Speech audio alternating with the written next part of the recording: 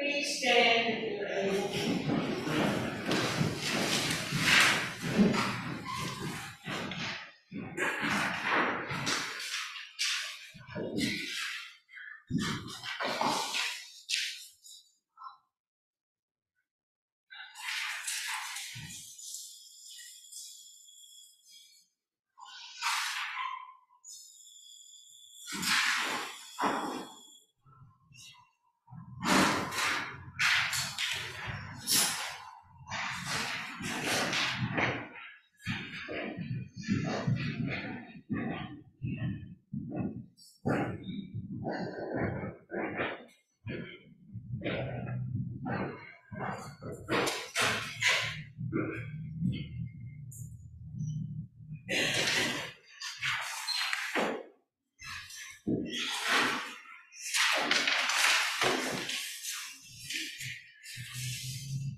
Our service begins on page 264 of the Book of Common Prayer.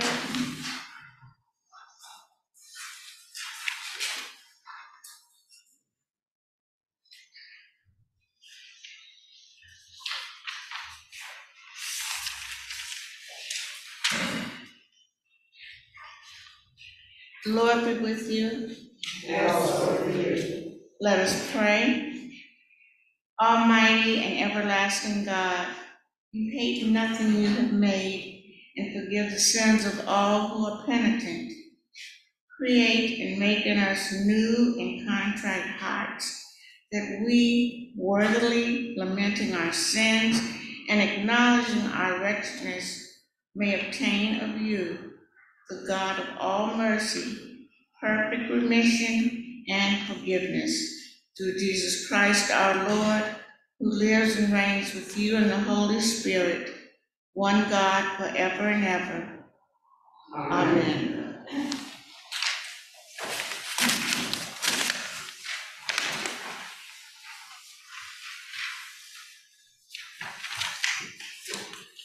A reading from Job, chapter 2, beginning with verse 1. Blow the trumpet in Zion, sound the alarm on my holy mountain. Let all the inhabitants of the land tremble. For the day of the Lord is coming, it is near, a day of darkness and gloom, a day of clouds and thick darkness. Like blackness spread upon the mountains, a great and powerful army comes.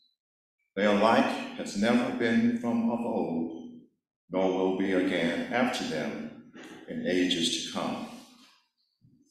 Yet even now, says the Lord, return with me with all your heart, with fasting and weeping and with mourning.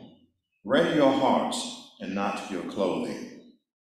Return to the Lord your God, for he is gracious and merciful, slow to anger, abounding in steadfast love, and relents from punishing.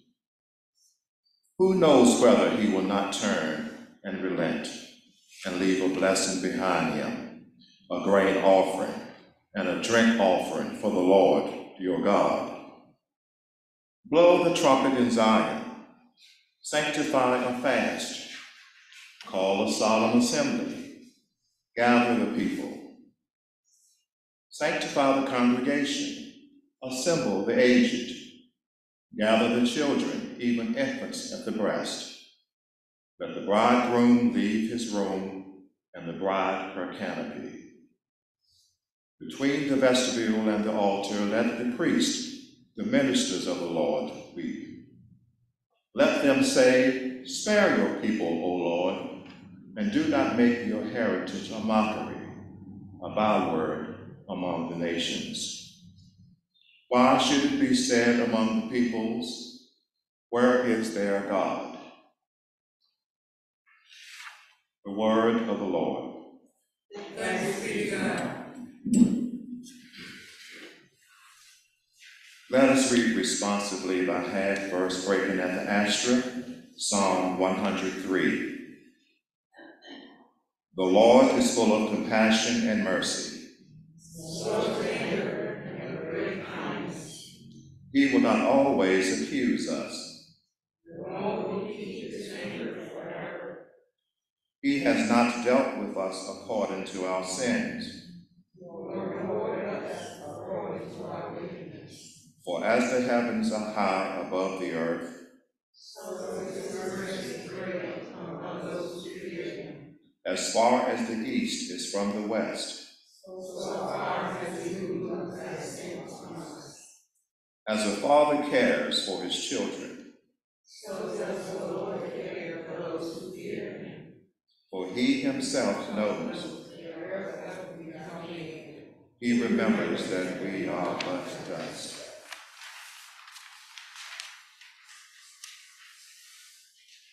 A reading from 2 Corinthians chapter 5, starting at verse 20b. We entreat you on behalf of Christ to be reconciled to God. For our sake he made him to be sin who knew no sin, so that in him we might become the righteousness of God. As we work together with him, we urge you also not to accept the grace of God in vain. For he says, at an acceptable time I have listened to you. and on a day of salvation I have helped you. See, now is the acceptable time. See, now is the day of salvation. We are putting no obstacle in anyone's way, so that no fault may be found with our ministry, but as servants of God, we have commended ourselves in every way, through great endurance in afflictions, hardships, calamities, beatings, imprisonments, riots, labors, sleepless nights, hunger, by purity, knowledge, patience, kindness, holiness of spirit, genuine love, truthful speech, and the power of God. With the weapons of righteousness for the right hand and for the left, in honor and dishonor, in ill repute and good repute. We are treated as impostors and yet are true, as unknown and yet are well known, as dying, and see we are alive, as punished, and yet not killed, as sorrowful, yet always rejoicing, as poor, yet making many rich, as having nothing, and yet possessing everything. The word of the Lord. Thanks be to God.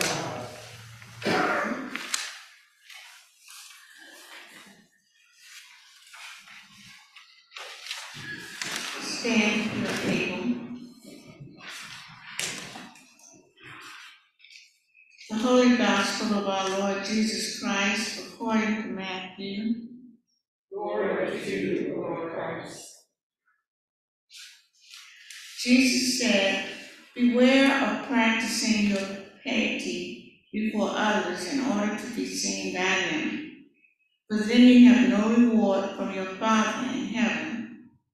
So whenever you give alms, do not sound a trumpet before you, as the hypocrites do in the synagogues and in the streets, so that they may be praised by others. Truly I tell you, they have received their reward. But when you give alms, do not let your left hand know what your right hand is doing, so that your alms may be done in secret, and your Father who sees in secret will reward you. And whenever you pray, do not like the hypocrites, for they love to stand and pray in the synagogues and at the street corners, so that they may be seen by others. Truly I tell you, they have received their reward. But whenever you pray, go into your room and shut the door, and pray to your Father who is in secret, and your Father who sees in secret will reward you. And whenever you fast, do not look dismal like the hypocrites, for they disfigure their faces so as to show others that they are fasting. Truly I tell you, they have received their reward. But when you fast, put oil on your head and wash your face, so that your fastings may be seen not by others, but by your Father who is in secret. And your Father who sees in secret will reward you.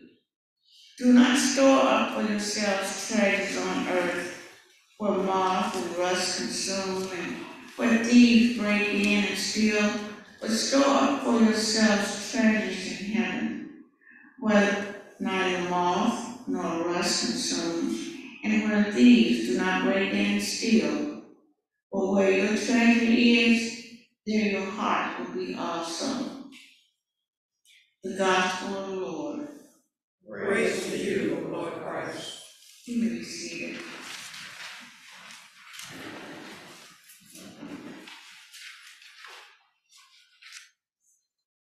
The Lord be with you. And also with you. Let us pray.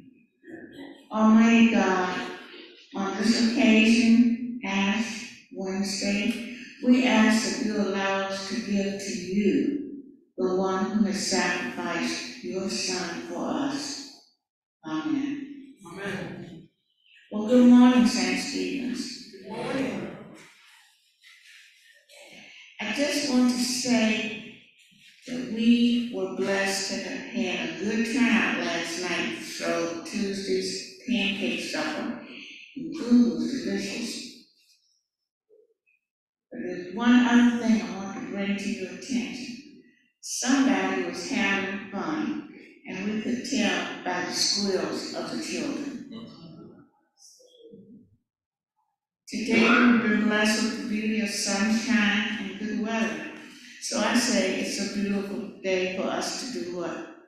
Have a beautiful day. As I was preparing for today's message, it occurred to me that there might be some persons who may not quite comprehend what is taking place.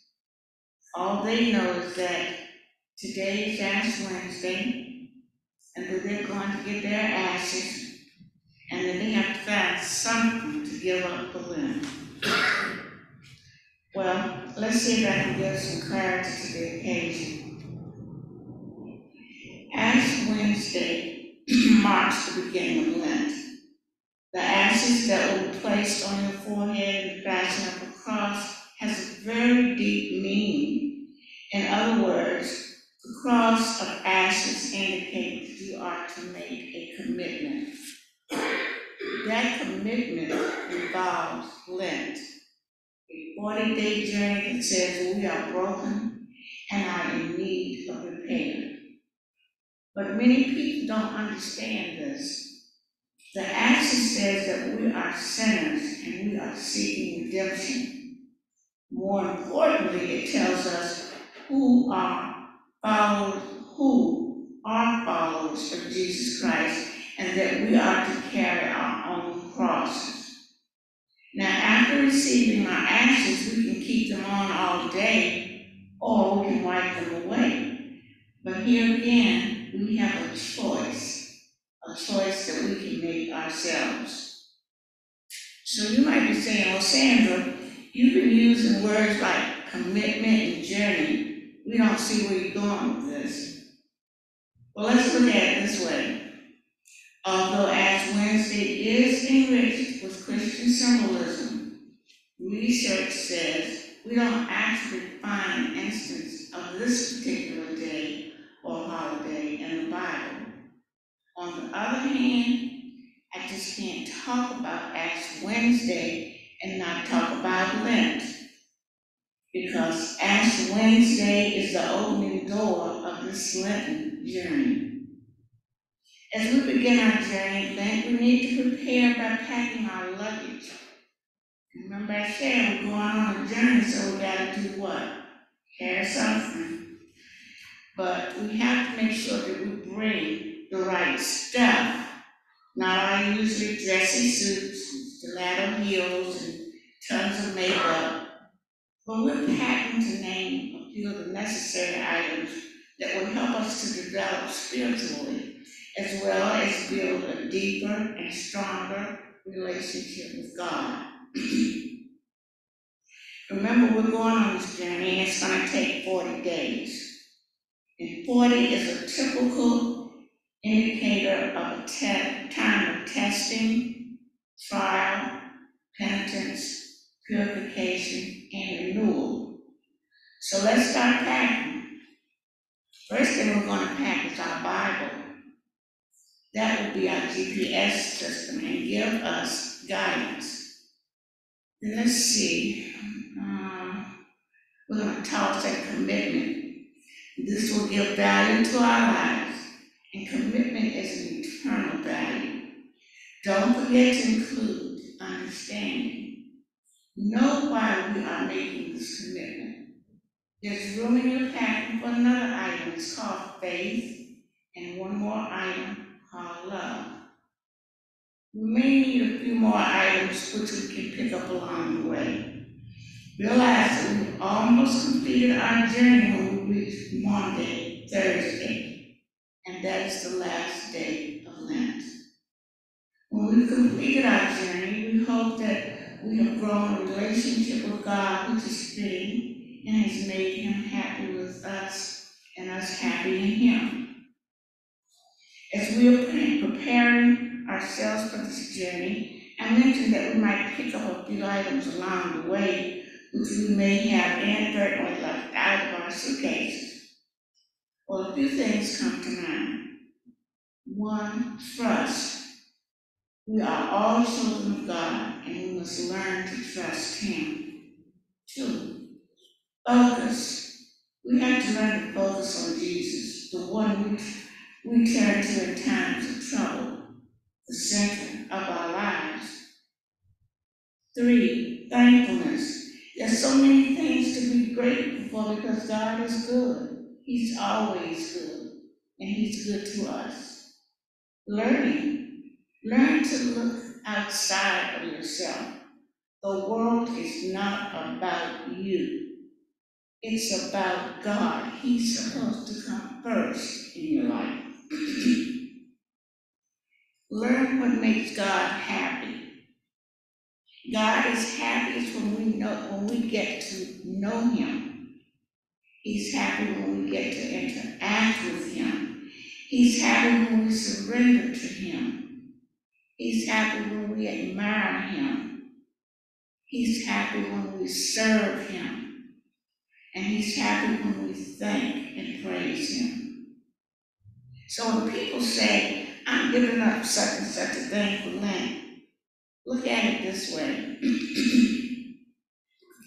In the Bible's New Testament, while Jesus was alone and Satan was trying to tempt Him to turn away from God and to worship Him instead, and Jesus refused to, this might be why people might try to give up something. They're trying to test their own self-discipline. They want to believe that they are making sacrifices to please God. But the real sacrifice is expressed when Paul says he identifies three spiritual sacrifices that bless us and the people around us. One, the sacrifices or offerings of praise.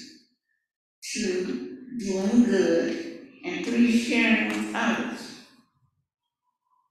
Through Jesus, he says, therefore, let us continually offer to God a sacrifice of praise, the fruit of lips that openly profess His name. With this being said, always remember that the greatest sacrifice ever made was that of whom? Jesus. He sacrificed His life, shed His blood, that in times of worry, despair, sickness, and weakness, we could have comfort, peace, healing, and strength. Let's say His name, Jesus. Jesus. Jesus. Jesus. Jesus. Jesus. The great sacrifice. So as we prepare for this journey of Lent, a journey of reflection to celebrate Jesus' resurrection, realize that we can best celebrate it through asking for forgiveness, fasting, prayer, and almsgiving. Let us live our lives to the fullest, wishing you and all around us a very happy Ash Wednesday. Amen. Amen.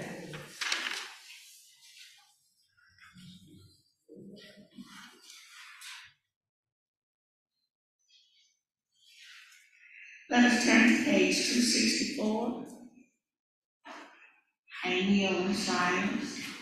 If you're able.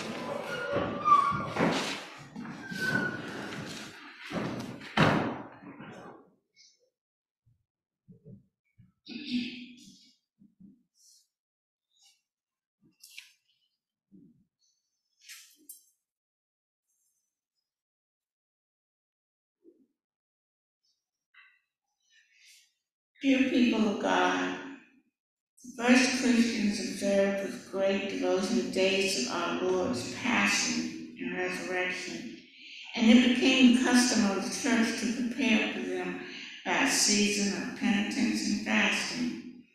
This season of Lent provided a time in which converts to faith were prepared for holy baptism.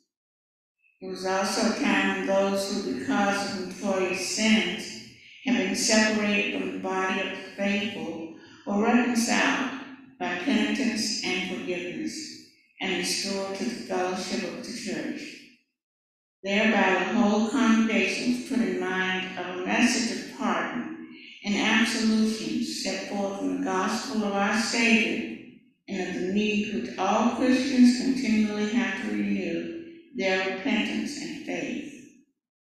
I invite you, therefore, in the name of the church, to the observance of the Holy Lent, by self-examination and repentance, by prayer, fasting, and self-denial, and by reading and meditating on God's holy word, and to make a right beginning of repentance, and as a mark of our mortal nature, let us kneel before the Lord, our Maker and Redeemer.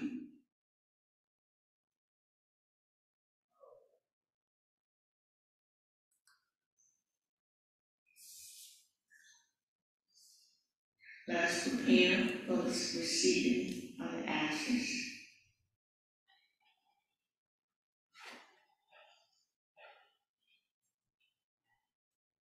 May we all come forward and sing a song, please.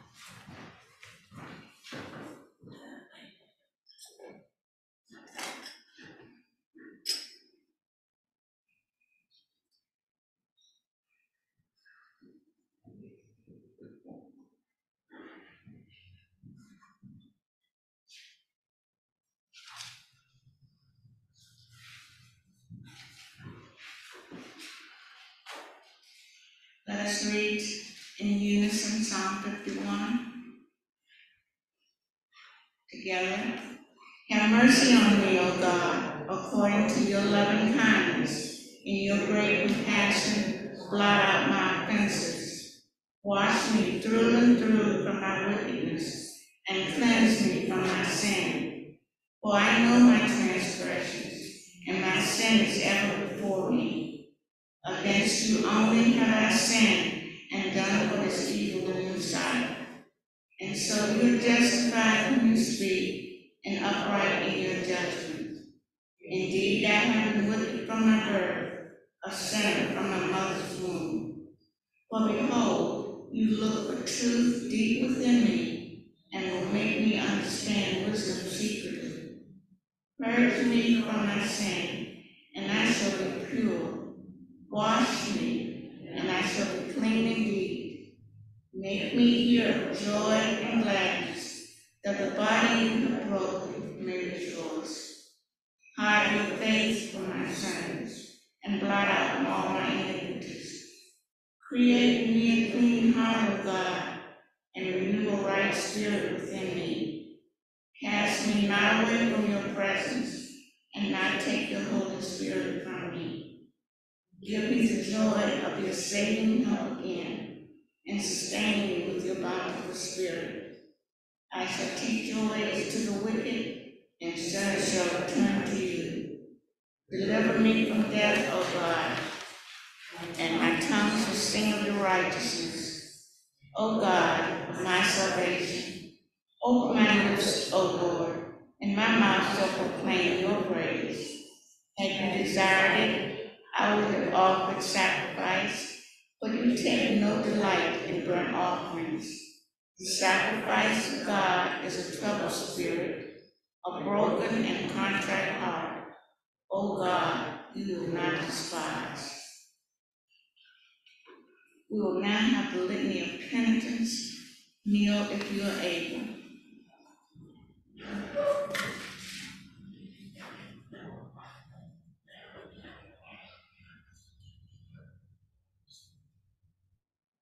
May we together pray. Most holy and merciful Father, we confess to you and to one another, and to the whole communion of saints in heaven and on earth, that we have sinned by our own fault, in thought, word, and deed, and by what we have done, and by what we have undone. We have not loved you with our whole heart and mind and strength. We have not loved our neighbors as ourselves. We have not forgiven others as we have been forgiven.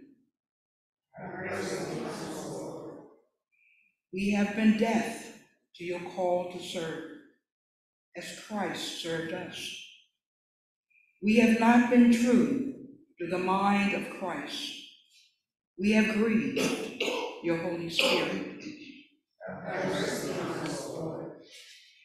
We confess to you, Lord, all our past unfaithfulness, pride, hypocrisy, and impatience of our lives. We confess to you, Lord. Our self-indulgent appetites, our ways, and our exploitations of other people.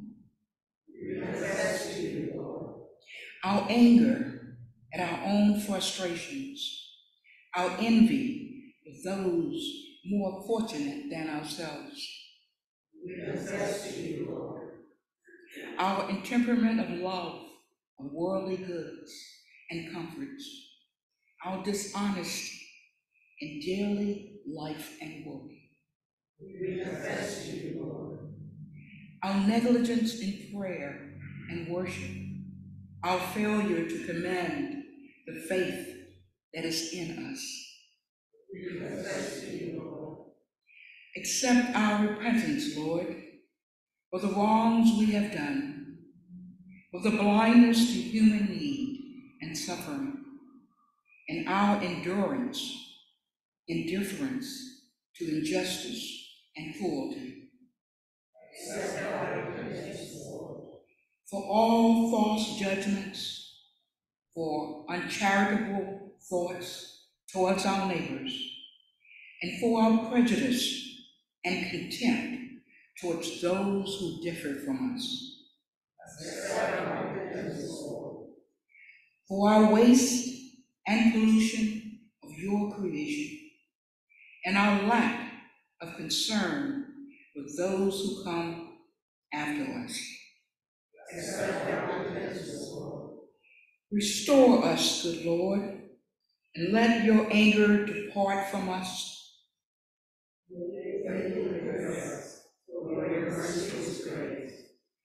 Accomplish in us the work of your salvation.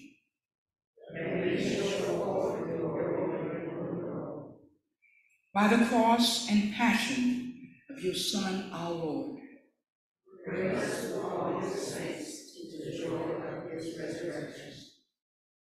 Almighty God, the Father of our Lord Jesus Christ, who desires not the death of sinners, but rather that they may turn from their wickedness and live, has given power and commandment to his ministers to declare and pronounce to his people, being penitent, the absolution and remission of their sins. He pardons and absolves all those who truly repent and with sincere heart believe this holy gospel. Therefore, we beseech him to grant us true repentance and his Holy Spirit, that those things may please him which we do on this day, and that the rest of our life hereafter may be pure and holy, so that at the last we may come to his eternal joy. Through Jesus Christ, our Lord. Amen.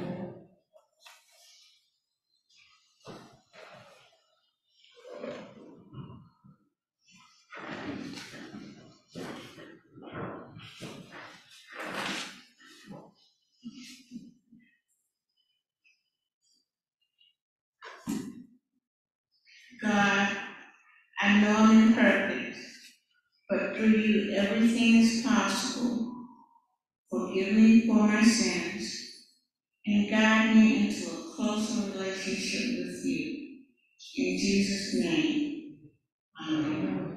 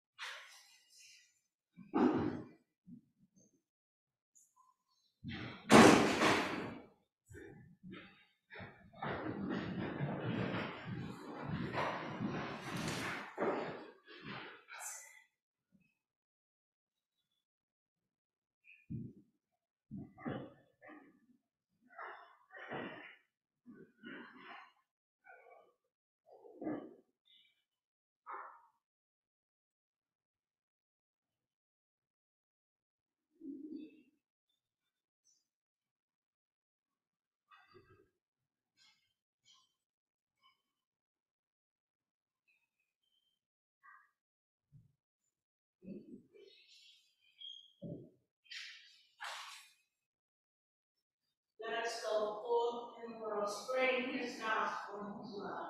Hallelujah. Hallelujah. Praise God. Hallelujah. Hallelujah.